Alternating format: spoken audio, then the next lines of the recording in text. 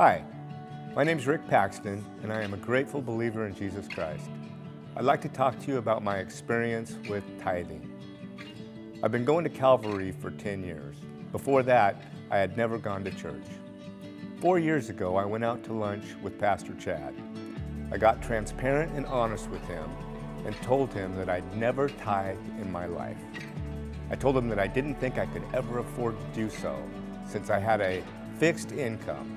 I was forced to retire 10 years ago because of health problems.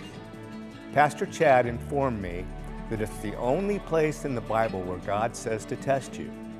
In Malachi chapter 3, it states, "Bring the full tithe into the storehouse, that there may be food in my house, and thereby put me to the test, says the Lord of hosts, if I will not open the windows of heaven for you and pour down for you a blessing until there is no more need."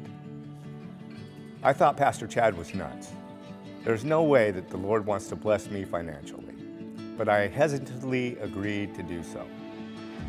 I did it for 3 months, as he suggested, 5% of my income. At my surprise, I had more money in the bank than I did when I started.